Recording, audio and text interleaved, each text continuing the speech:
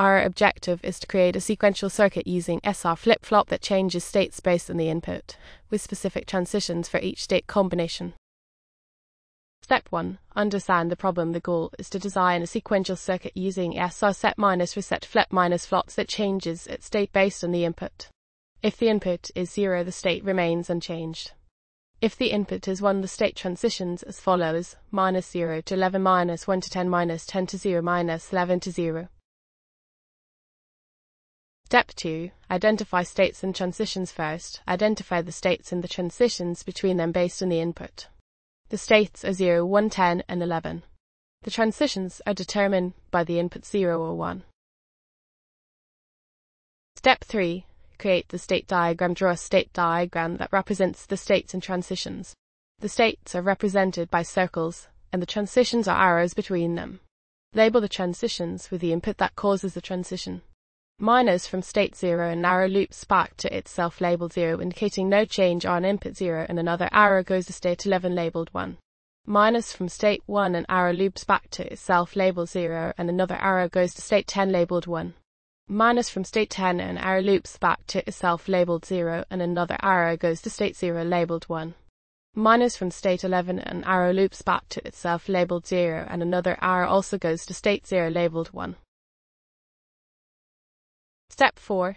Create the state table. The state table lists the current state, the input, the next state, and the outputs for the SR flip-flop cells and are needed to achieve the next state.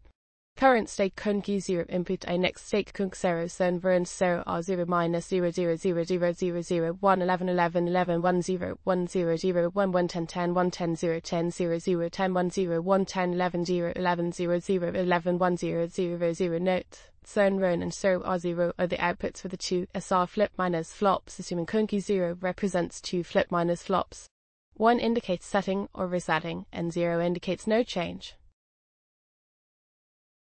Step 5. Determine the logic for S and R inputs based on the state table. Determine the logic equations for the S and R inputs of each flip-flop. This involves analyzing the table to see under what conditions each flip-flop should be set, reset, or left unchanged.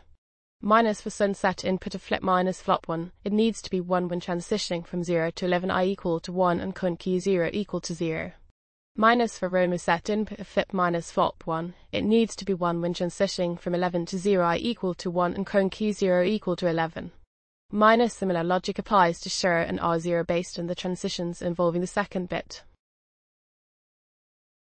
Step 6. Implement the circuit using the logic equations derived in Step 5. Implement the circuit with SR flip-flops and the necessary logic gates to control the S and R inputs based on the current state and input. This might involve and not gates to create the conditions for setting or resetting the flip-flops. Step 7. Verify the circuit. Finally, verify the circuit operation by simulating or manually checking each transition according to the state table.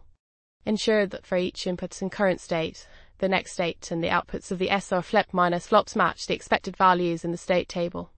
This step-by-step process outlines how to design a sequential circuit with specific state transitions using SR flip-flops, from understanding the problem to implementing and verifying the circuit.